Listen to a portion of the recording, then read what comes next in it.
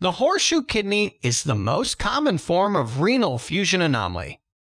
It occurs in 1 out of every 400 people.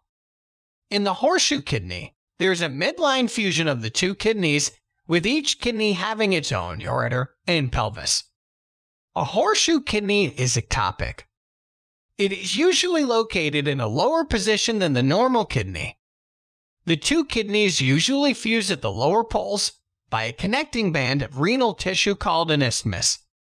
The isthmus is usually situated anterior to the aorta and inferior vena cava. The renal pelvis is frequently anteriorly oriented.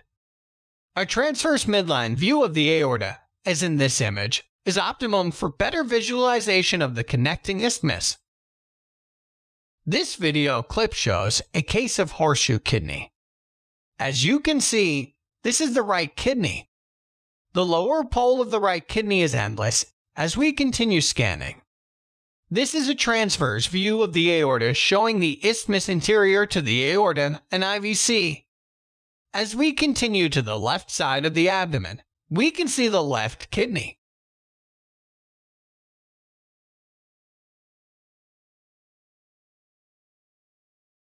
This is a longitudinal view of the left upper quadrant of the same patient.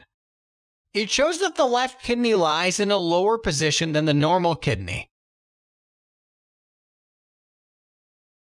This is a transverse view of the abdomen above the umbilicus. It shows a horseshoe kidney.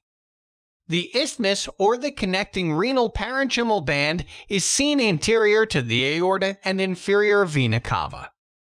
The right and left kidney are seen in this view.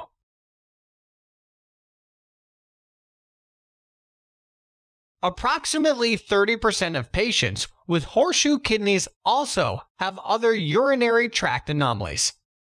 Several complications can be associated with horseshoe kidney. The most common are hydronephrosis, infection, or stone formation. Recurrent infection occurs due to reflux and UPJ obstruction.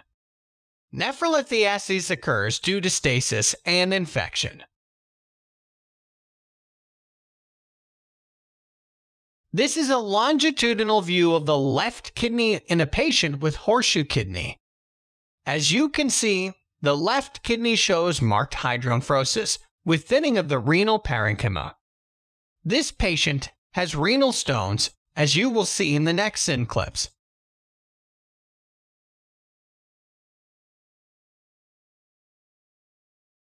This is a longitudinal view of the right kidney in the same patient.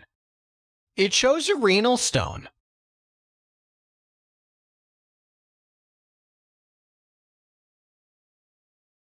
This is a transverse view of the renal isthmus in the same patient.